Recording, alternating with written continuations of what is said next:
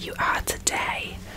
Today's video I am going to be recommending and going through a few self-help spiritual books that I think everyone should know about, or everyone should, you know, read at some point.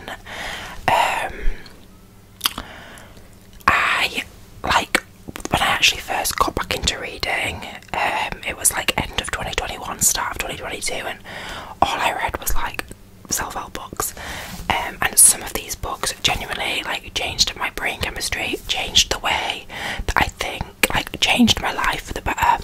So hopefully they might be able to do the same for some of you guys. So yeah, but before we jump into these books, please remember to subscribe, add me as a friend on Goodreads, and follow my Bookstagram. The links are in the description bar below. But yeah, let's just get into the video. So the first book that I'm going to recommend, I actually don't have the physical copy with me, so I'm just going to tap on these, but the first, and I'm starting with the one book that literally changed my life, and it's the first book I read that then made me go on to read these other books. But this book single-handedly changed my entire life for the better, and that is Healing is the New High by Vex King. I owe that man so much, because before I read this book, so if you didn't know, when I was younger I was diagnosed with a borderline personality disorder, and then also panic disorder, anxiety, depression. So the way my brain worked in the past was very chaotic, very irrational, very impulsive, and I really struggled with I struggled with a lot, but I definitely struggled with my perception of relationships, and being able to rationalise things. And I also, I guess, just like most people, things that had happened in my past, I took that trauma with me into my life as an adult. So my sister, my elder sister, she actually lent me this book. I think it was December 2021. She lent me this book, and I was like, okay, I'm gonna read it, and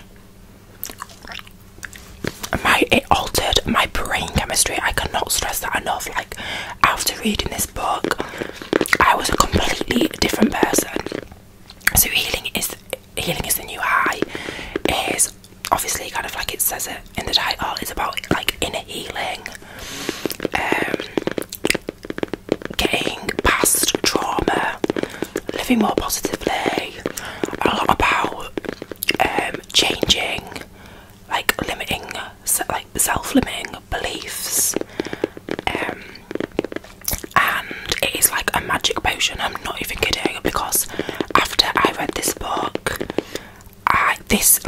I no longer struggle with the things that I used to struggle about. If you watched my Whisper Ramble recently, I said that then, but since reading that book, my entire perception of life has completely changed for the better. I am so much more secure in myself. I don't worry about the things that used to really affect me. The way that I frame certain situations, the way that I look at certain situations now, they're not oh, if this happens it's going to be the end of the world. I actually feel like I can deal with things that life throws at me. I trust the universe, I trust the timing of my life. I have managed to separate the things that affected me during my childhood to the things that happen in my daily life now, or my adult life.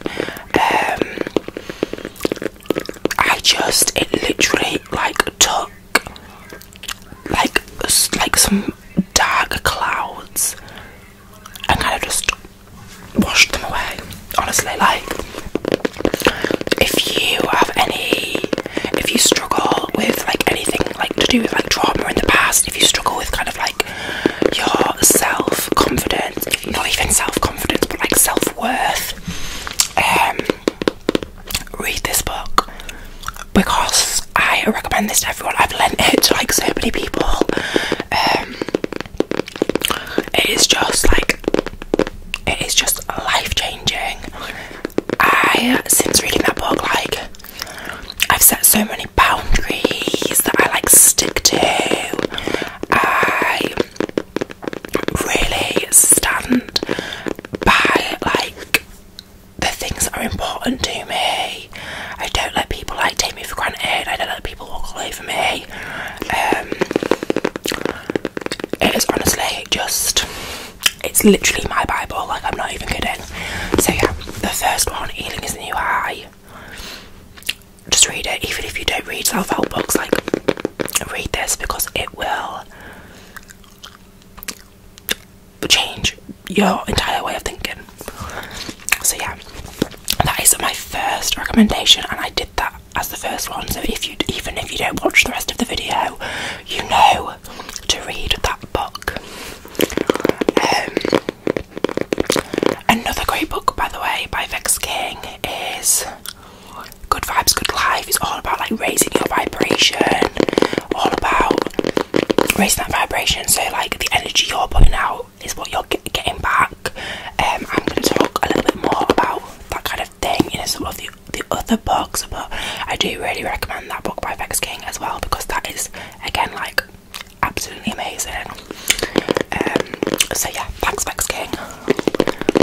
He has got a couple of other books as well. He's got Closer to Love, which is all about like relationships, and then I also had his daily journal last year, which was really good.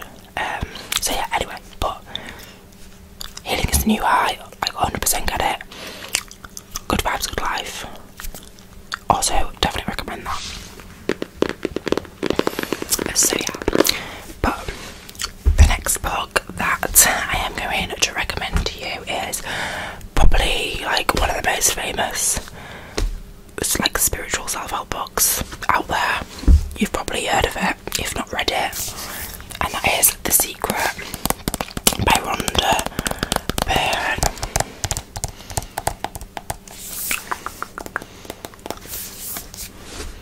This is a book about the law of attraction, and I am a true believer in manifestation and the law of attraction.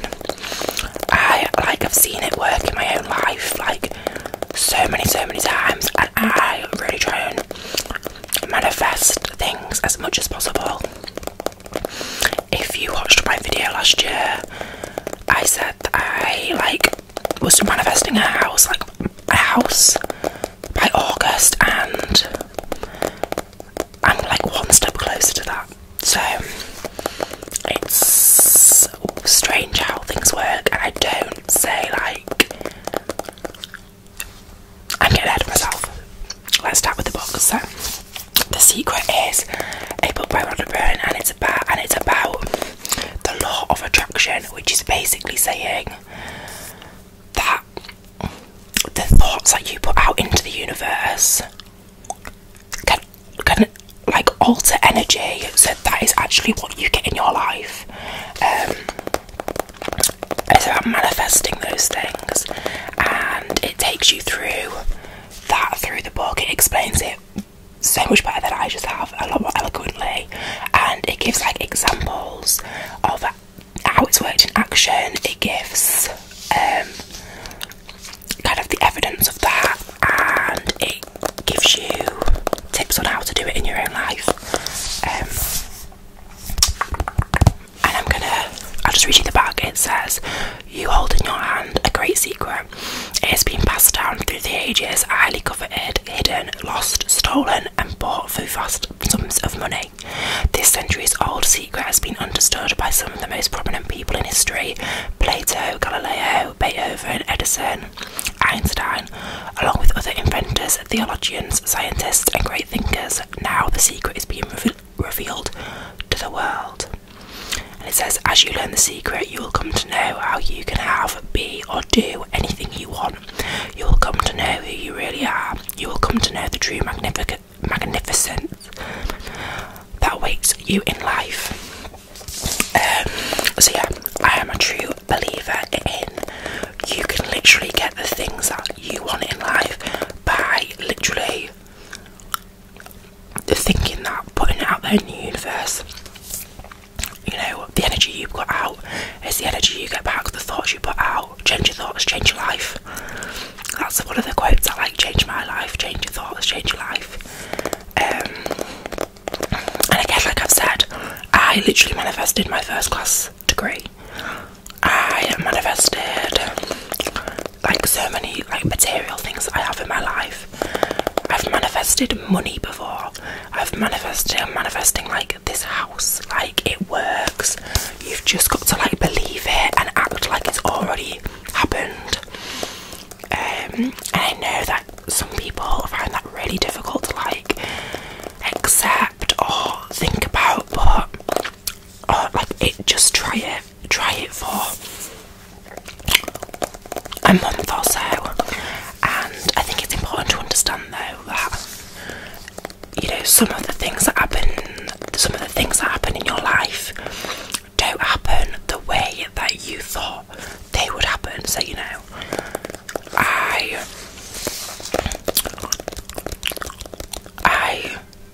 say about this house, you know, I just said like, I am going to have a house by August, and I didn't know how, I didn't think about how, and I didn't know, or like, am I going to come into some money or something, but I didn't expect it to come through like my family. So some of the things that you manifest can come about in ways that you don't expect. Also, they might take a while, you know, it might not be an instant thing, but if you persevere, then you'll see in hindsight how they come about, if that makes sense.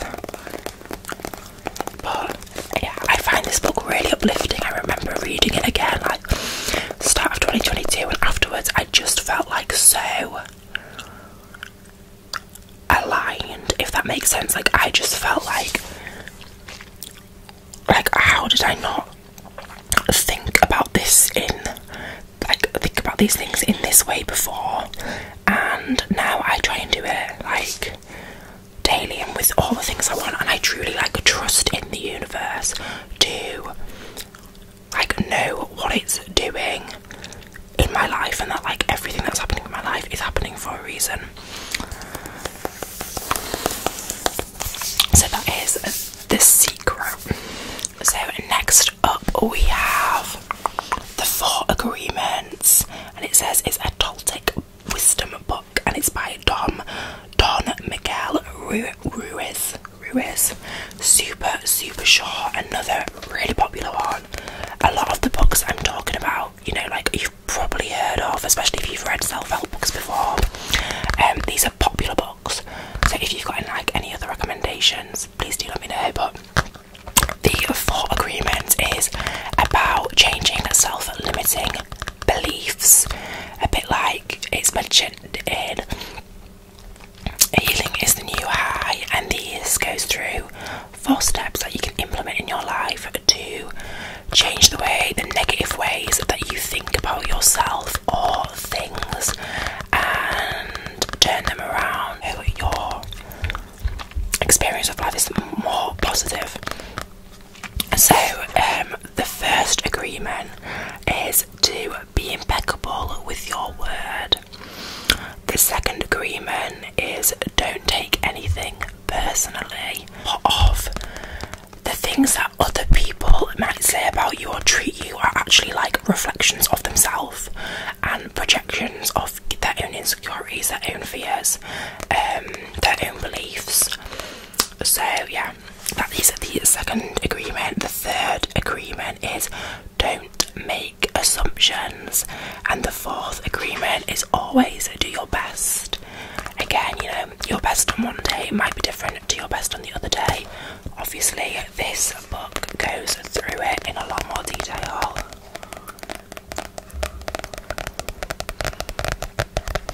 And it says the 4 agreements offer a powerful code of conduct that can rapidly transform our lives to a new experience of freedom, true happiness and love. And these books, the ones I'm recommending, are really easy to read and understand. I'm going to do like a quick fire recommendation of some other books at the end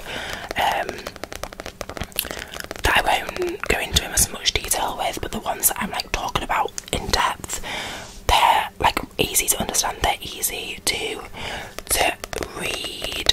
They don't, because I know that I've read some self-help books that are like difficult to kind of like take in, but these are super simple and can be like applied to your life so easily, and they're written in a non-patronising way.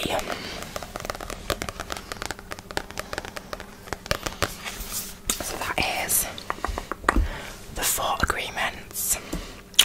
Then we have another really short one, and this is the 7 spiritual laws of success, a practical guide to the fulfillment of your dreams, and this is by Deepak Chopra.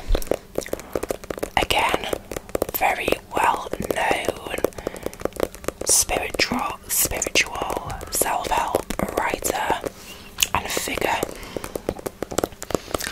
And it says, this is a book you will cherish for a lifetime, for within its pages are the secrets to making all your dreams come true.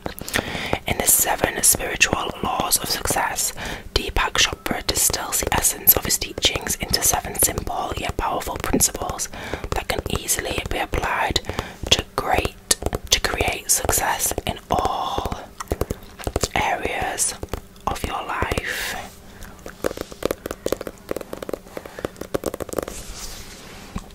Let me look for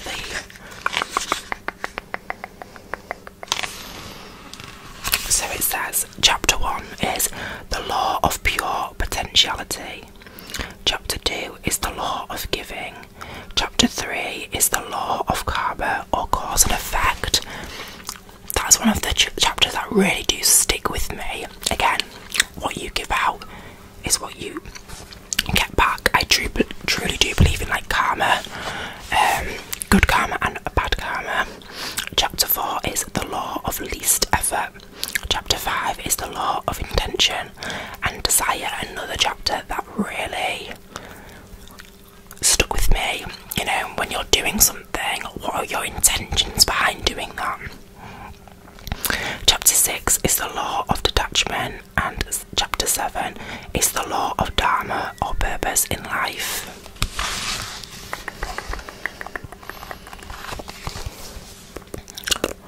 I feel like I need to reread these all as well, because just to get like that brought back into my mind.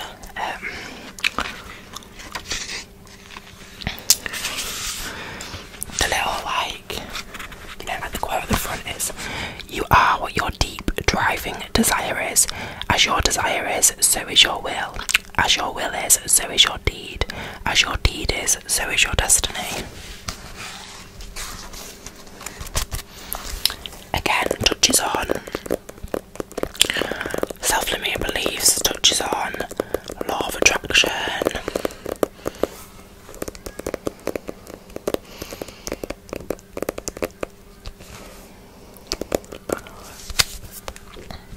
So that is the 7 spiritual laws of success. The next book, this is like not the final book, but the final book I'm going to go in more detail about is another one by Rhonda Byrne, and it is The Magic. And this book is all about gratitude. Like, gratitude is one of like the driving forces in, you know, good karma and also manifesting and the law of attraction. And this, it talks about that in more detail and why it's so important, but it also gives you a 30-day challenge, which I am going to do again after this video starting tomorrow.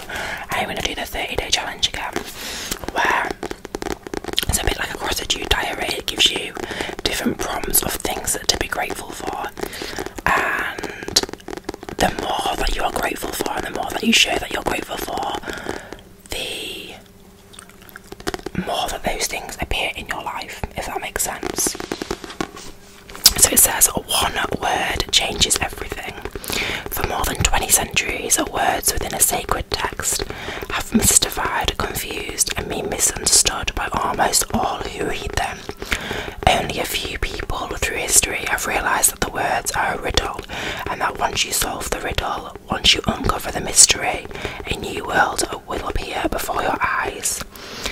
In the magic, Rhonda Byrne reveals this life-changing knowledge to the world. Then, on an incredible 28-day journey, sorry, it's 28 days, not 30, she teaches you how to apply this knowledge in your everyday life. No matter who you are, no matter where you are, no matter what your current circumstances, the magic is going to change your entire life. So I try, when I wake up, the first thing I try and do, as much as I can remember, is think of 3 things that I am grateful for. And I'll either just like say them in my head, or sometimes if it's a bit later in the day, I'll say them out loud. I'll say them to my children, I'll say them to Jake. I'll ask Jake what he's grateful for. I'll ask my kids what they're grateful for. They don't really understand like it yet, but they're getting there. So yeah, you know, saying thank you for things in your life, being truly grateful for just even like the most simple of things. Like when I get in the shower, I always think like I am so like lucky that I get to have this warm shower. When I get into bed, I usually think like, oh my god, I'm so grateful that I get to just lie here in this comfy bed and just relax. And it's just, well, first off, it's a nice thing to be grateful for things in your life, but also it does have that like cause and effect.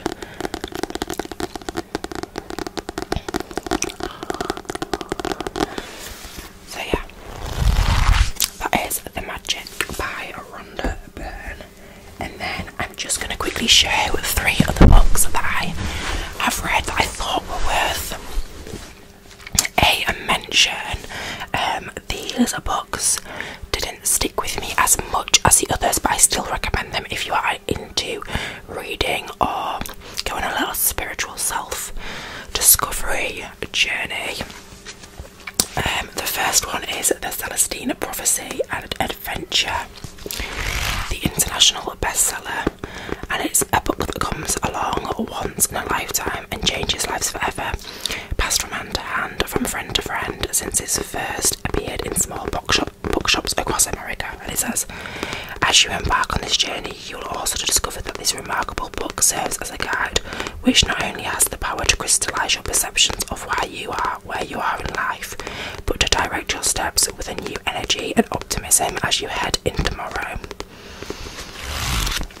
So yeah, do recommend this book. I did find it, obviously it was a bit like, it wasn't as gripping to read as the other books, but the message is still very important. Next is The Alchemist by Paulo Coelho. I don't know how you say his last name, sorry again. Very, very popular one. This is in the form of kind of like a non-fiction book. So it's like a non-fiction book with a powerful message behind it. And it says, dreams are made to be followed, life is meant to be lived, some books are meant to be read, loved and passed on. The Alchemist is one of those books. The Alchemist is the story of a shepherd boy from the Spanish region of Andalusia whose journeys to the exotic markets of North Africa and then into the Egyptian desert, where a fateful encounter with the alchemists awaits him. So, again, really short. Again, a bit of a slower read, but still, the message is a very important one. A lot about, you know, what's happening in your life is exactly what is meant to be happening in your life. Trust the universe. And then finally, The Power of Now, A Guide to Spiritual Enlightenment by Eckhart Tolle. This is the 20th anniversary edition. This is all about, you know, living in the moment. A lot of everyone's fears and anxieties are about things that have happened in the past or things that might happen in the future, whereas if you actually focused on the now, like right this specific moment, everything is probably okay. And if it's not okay, what can you do in that moment to, you know, make it okay? But it does say,